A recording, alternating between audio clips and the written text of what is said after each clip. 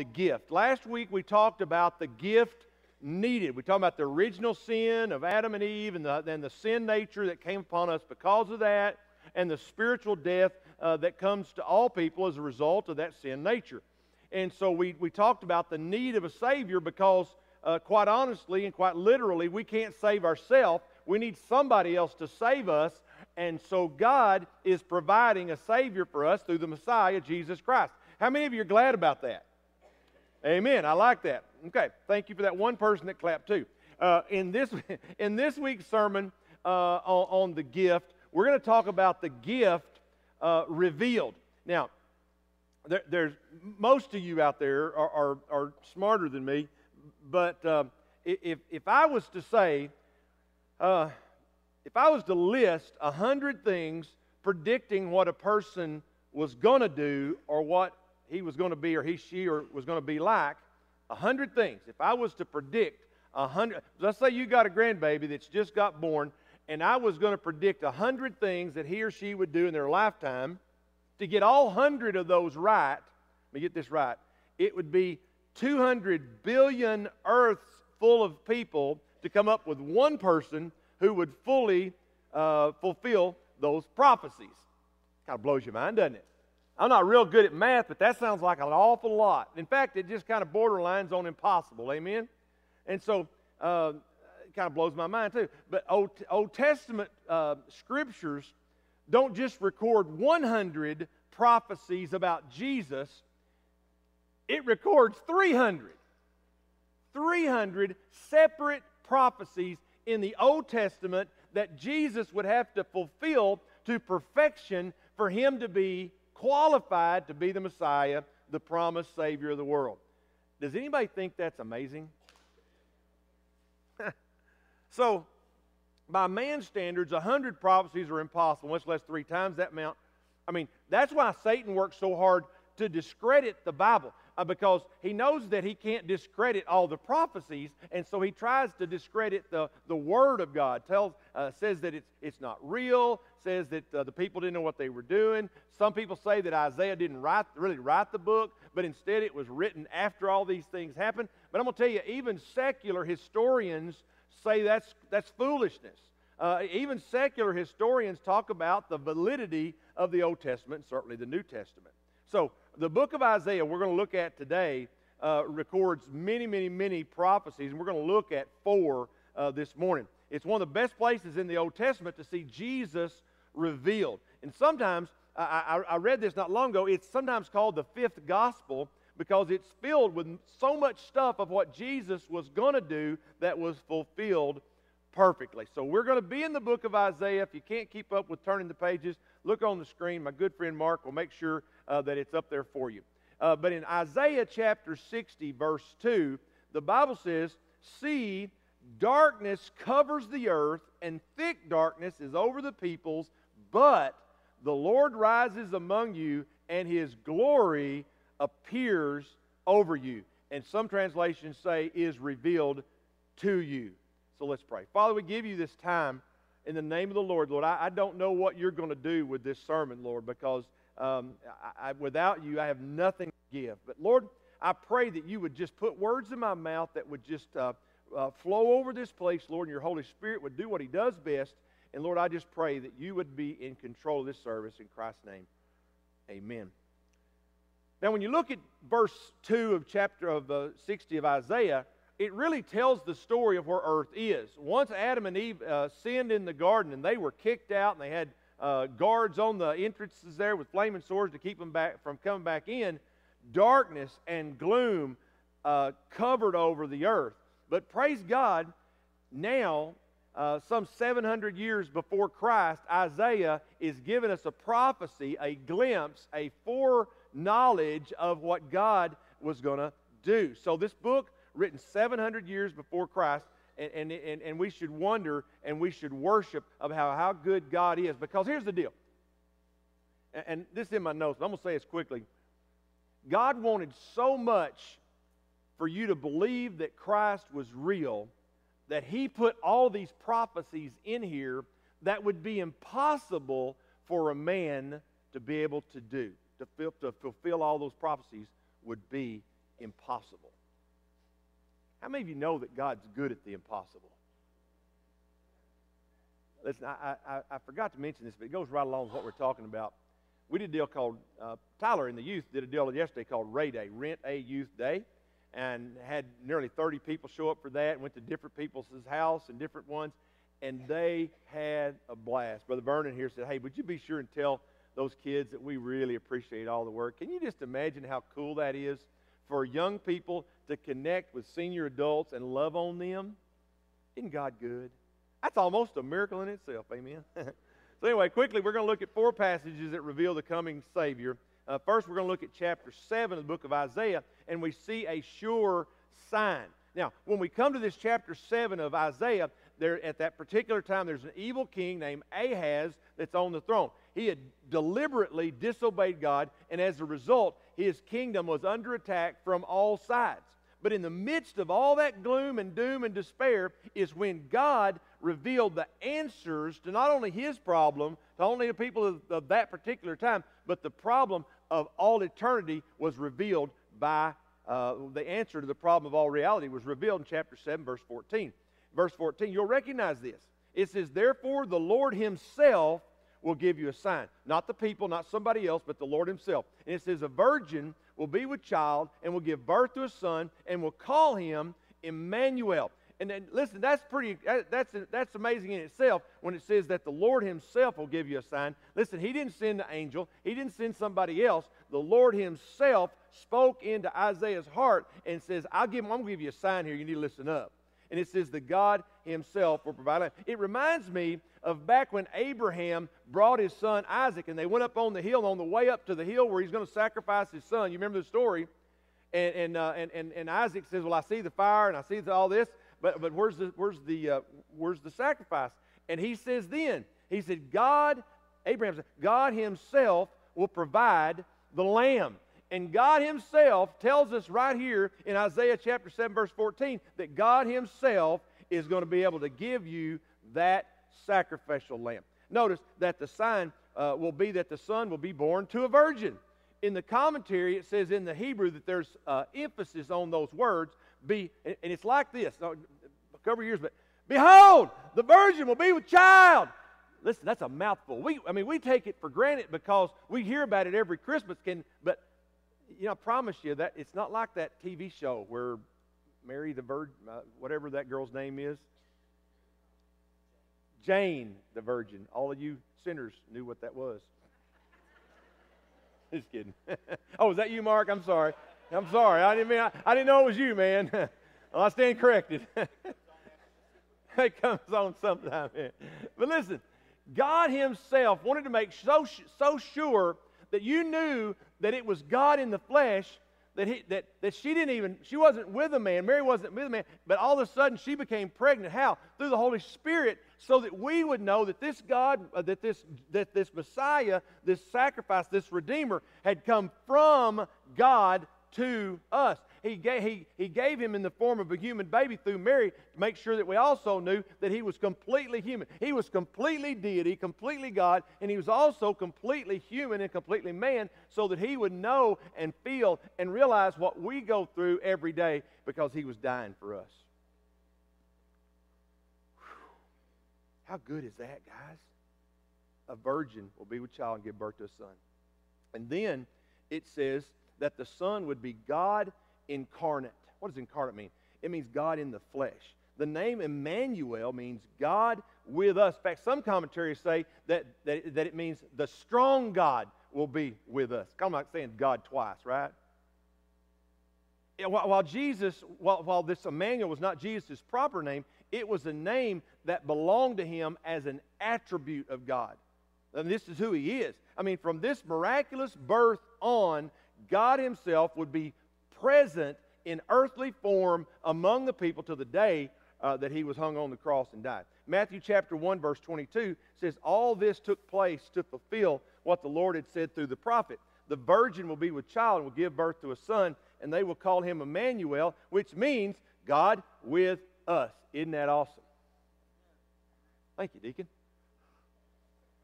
Right there's a good example of a deacon. You other guys need to watch. All right, so I've insulted Mark and I've insulted the rest of the deacon team. Yours is on the way. Isn't it good to be in the house of the Lord? Isaiah. Sometimes we're just stupid, aren't we? In Isaiah 9, the Bible talks about a sent son. Not only a sure sign, but a sent son. Let's quickly move over to that passage.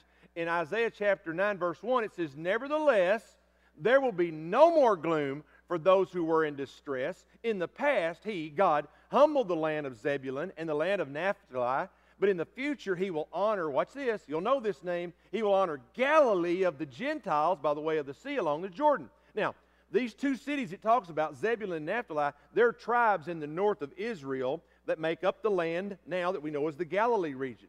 For many years, the people of this region, they only knew grief and despair because of all the bad things that were happening. These armies would come in from the north, and the first ones they got to was the people of Zebulun and Naphtali, and they took the first brunt every time. I mean, it was a bad time for them. But Isaiah tells of a time in the future where this gloom is going to be replaced with gladness in Galilee. I mean, don't miss the fact that the ministry of Jesus was grounded right there in that Galilee region. So many of His miracles and His great things happened right there in the Sermon on the Mount, right there in that area. I mean, all of these miracles, not all of them, but a lot of these miracles happened right there in that area.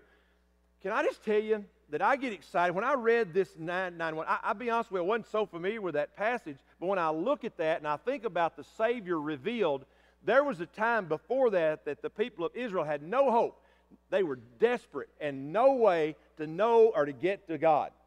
Just kind of going through the dark. But when Isaiah comes to us here in Isaiah chapter 9, he reveals to us a Savior who would come, and there'd be no more gloom, and there'd be a way for us no matter how bad times get. Now, Christmas was, and certainly is now, birthed in the midst of great grief. When we think about all the good things about Christmas, all the gifts, all the other things, but you think about it, while the angels were proclaiming peace on earth, goodwill toward men, Herod was preparing to annihilate infants, right?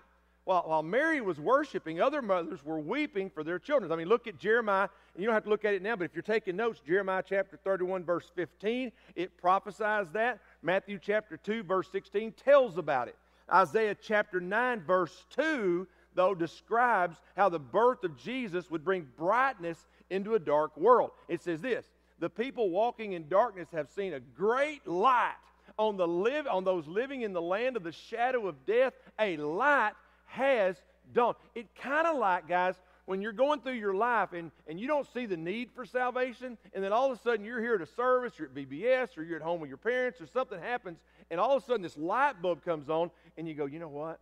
I need a Savior. In your dark world, the Savior shows up and brings light to you. John 8:12 says, Jesus said, "I am the light of the world." You could say way, truth, and life. I'd be okay with that. "Whoever follows me will never walk in darkness, but will have the light of life." I want to show you something real quick about this. Whoever follows me, talking about God, talking about Jesus, whoever follows me will never walk in darkness, but will have light of life. I've heard people say, "Well, Johnny, I've walked through a lot of darkness." What does that mean? There's some people that are in darkness all the time. It just seems like they stay in one dark place all the time. I want you to watch this verse. Walking connotates or denotes that we're going from one place to another. And I can just tell you, how many of you know that with God, there is always light at the end of the tunnel? No matter how bad it is, no matter how dark the day may seem, if you'll look, you'll see the light of the Father, because where the Father is, there is light. Now, on down to chapter 9, verse 6. You'll recognize this. "For to us a child is born. To us a son is given, and the government will be on his shoulders. And he will be called Wonderful Counselor, Mighty God, Everlasting Father, Prince of Peace." I don't have time to go into each one of those separately, but I'm going to tell you what, do a study on each one of those words, and you will be uplifted. And it goes on to say, of the increase of his government, peace there will be no end. he will reign on David's throne. He was of the lineage of David, and over his kingdom, establishing in it and upholding it with justice and righteousness from that time on and forever. And then he uses this cool word, the zeal of the Lord Almighty will accomplish this. What does that zeal mean? It means that he's excited about something. I got zeal for that. I am excited about that. Listen, when I have a chance to go into that baptismal water, thank you, Lauren, you did so good this morning. She's so tiny, I just kind of put her down there and brought her right back up. She's so little. Last week I had a little boy. Their parents paid me to hold him under longer, but I didn't. God's good.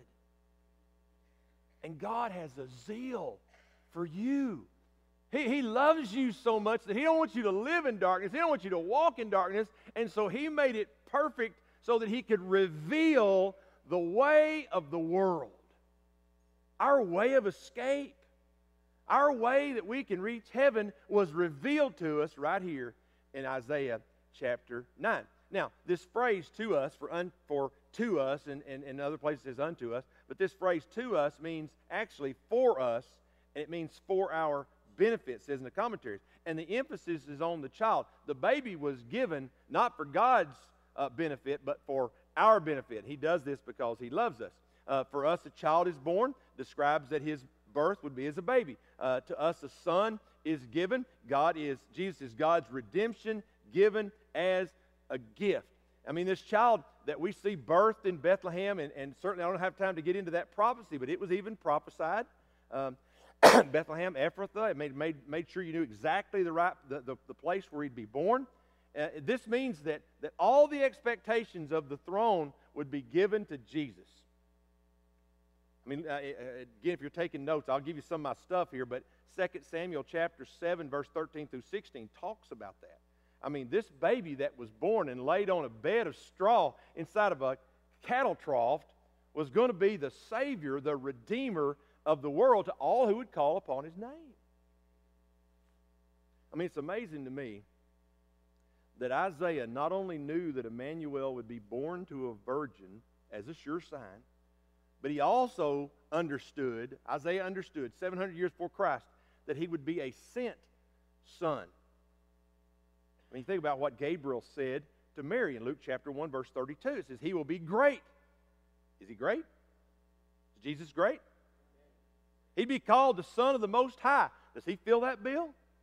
The Lord God will give him the throne of his father David, and he will reign over the house of Jacob forever. His kingdom will never end. He's a sure sign. He's a sent son. And then thirdly, we see in Isaiah chapter 11, and you're going to like this point here, a shoot from a stump. A shoot from a stump. What do you mean, Pastor? Here, let's look at it. Isaiah 11, chapter 11, verse 1. It says it, a shoot will come up from the stump of Jesse, from his roots, a branch will bear fruit. The Spirit of the Lord will rest on him, the Spirit of wisdom and understanding, the Spirit of counsel and of power, the Spirit of knowledge and of the fear of the Lord, and he will delight in the fear of the Lord. He will not judge by what he sees with his eyes or decide by what he hears with his ears, but with righteousness he will judge the needy. With justice he'll give decisions for the poor of the earth. He will strike the earth with the rod of his mouth, and with the breath of his lips he will slay the wicked. Now, Jesus is all of that, but the one that I only have time to point out one here, and it's this. At the very end, it says, with the breath of his lips, he will slay the wicked. I mean, think about how many times in the New Testament, in the Gospels, where it talks about Jesus coming up against the Pharisees, the Sadducees, the religious leaders of the day, kings, rulers, and putting them down. With the breath of his lips, he will slay the wicked. Another prophecy. And we found it come completely true. Now, what's it talking about when it talks about a shoot will come up from the stump of Jesse? Well, we know that Jesse is the father of David. You remember that story where the prophet came to the house of Jesse because God said that's where the next king will come from, and all the different sons went by, and none of them were the right one. He said, "Would you have any more sons?"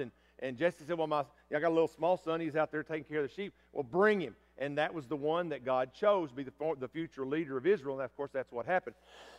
And it talks about that Jesus would be of that lineage, and certainly He was. And I'll tell you the cool thing about that. If you go back to the two of the New Testament, the two lineages of Christ, one goes through Mary, and it goes from the talks about through the lineage of David, because that's the earthly aspect or connection with God.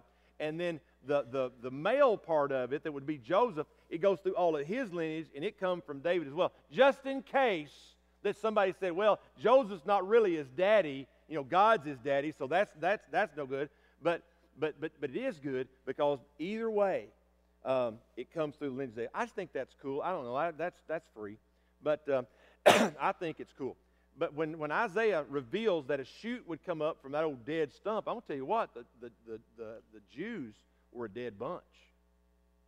They needed a Savior bad. I mean, all the way back, certainly from the time of Isaiah, but it might have been worse at the time when Christ was born, because they had taken the commandments of God and just made them into shambles. They'd made them into earthly rules and regulations, like you could work your way to God. And that is so far from God's intention, that He came so that He might not only do away with all of that stuff, but also at the same time fulfill that great law of God.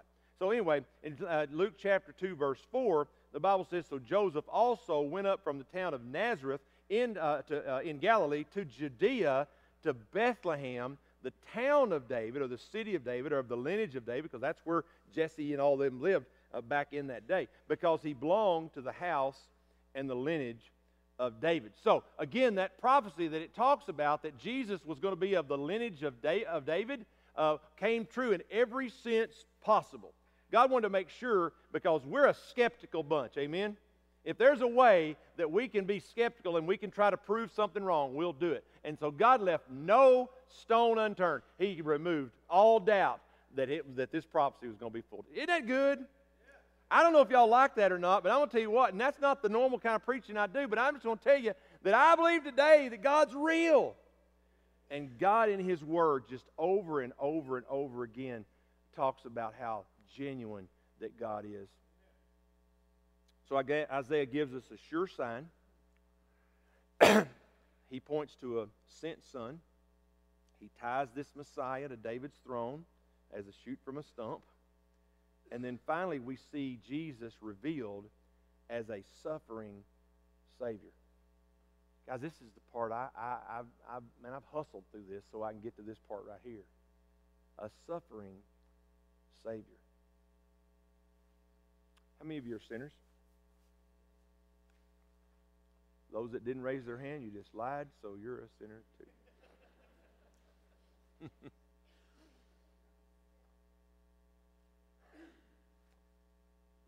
God always punishes sin. God always punishes sin. Say that with me. God always punishes sin. Okay?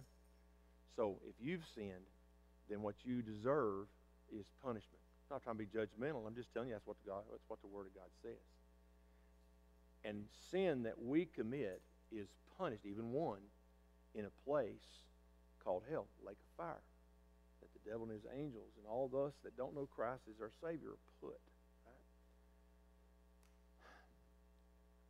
It'd be nice if we could save ourselves. It'd be nice if we could do enough good things or that we could be saved. But let me tell you what would be nicer. That'd be nice, wouldn't it? We could work enough ways that we could get to God and we could get to heaven finally. Woo! I got through the 413 things that I was supposed to do. Now I'm going to heaven. That's nice. Let me tell you what's nicer. Somebody do it for us. Somebody do it for us. Wouldn't it be nice if somebody loved us enough that they would take on all of our mess and make it a masterpiece? Wouldn't it be nice if somebody was willing to love us enough that they would do something for us? We were in this concert last night, and there was this young lady named Taranda Green that gave her testimony about how her husband, she was in her 20s, her husband that she loved so much, started having problems health-wise, had complete kidney failure and shut down. She gave her husband one of her kidneys. That worked for about a year, and then he died. She said, man, I'm telling you what, I just went off the rails. Made some bad choices, bad decisions, did some bad stuff. But can I tell you, what she told us that just brought tears to my eyes was that she said that God never gave up on me. And God kept coming after me and kept coming after me and kept coming. Can I just tell you, we do all this stuff wrong. And we sin and we sin and we sin. And God would be completely justified in saying, okay, Johnny, I've hung in there with you as long as I can. I'm done.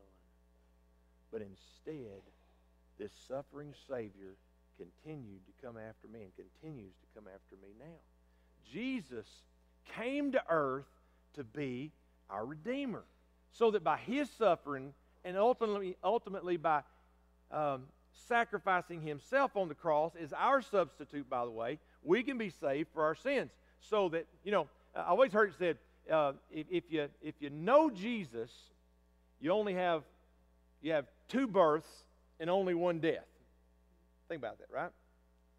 If you don't know Jesus, you have one birth and you have two deaths. What do you mean?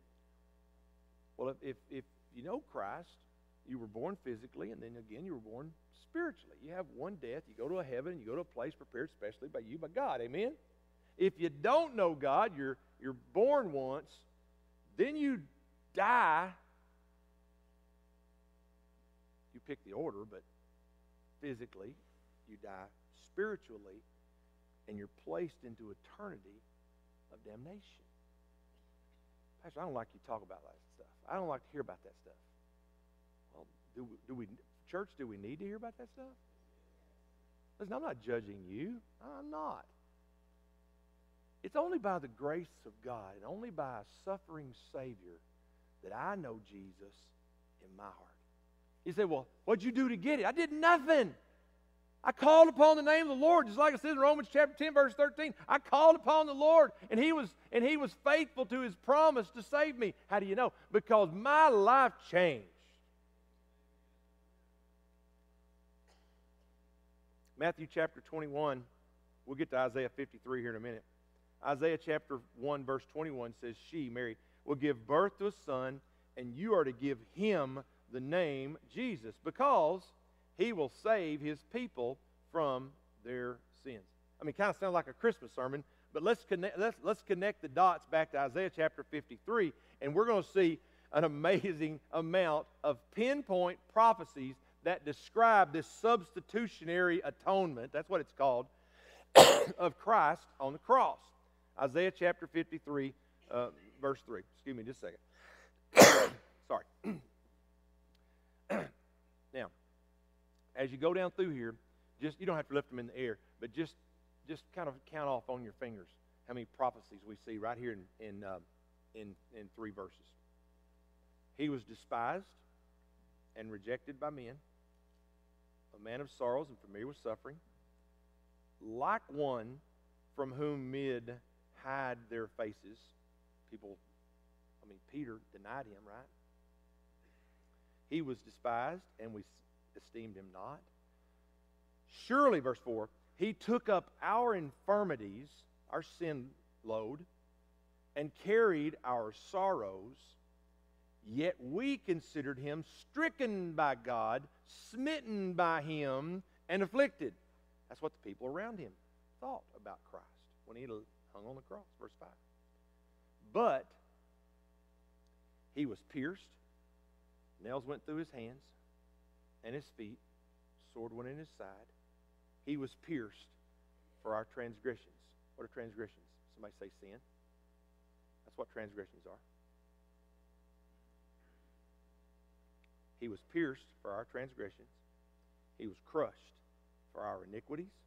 The punishment that brought us peace was upon Him. And by His wounds we are healed. Does anybody like that?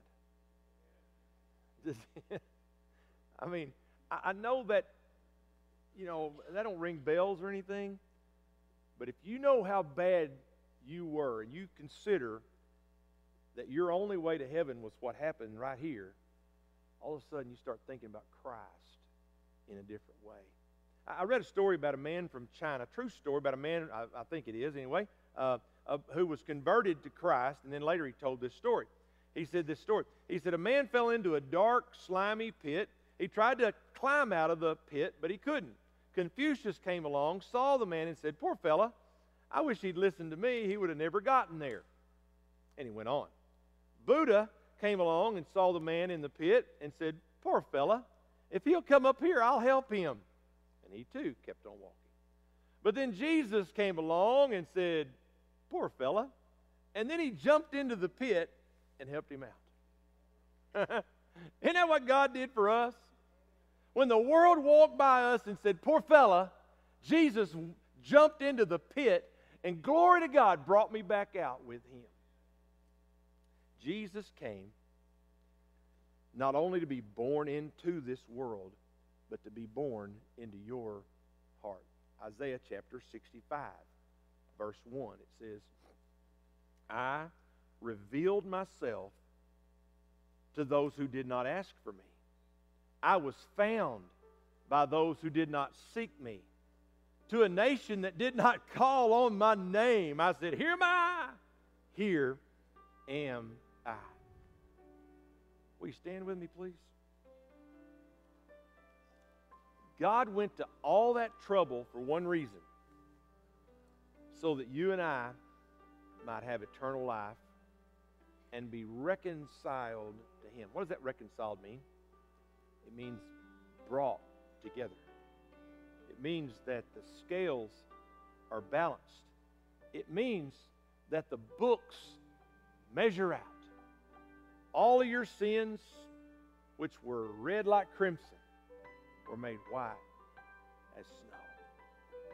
Will you surrender your heart to him today? If you don't believe in Jesus after all of this, Father, I give you praise for today. Thank you, Lord, for running toward us when we run away from you. Lord, I pray that your Holy Spirit would just be heavy on the hearts of those that don't know you, Lord. Lord, it breaks my heart to know that people in this very room may very well die and go to hell because they haven't made one simple request. Lord, please come into my heart and save me.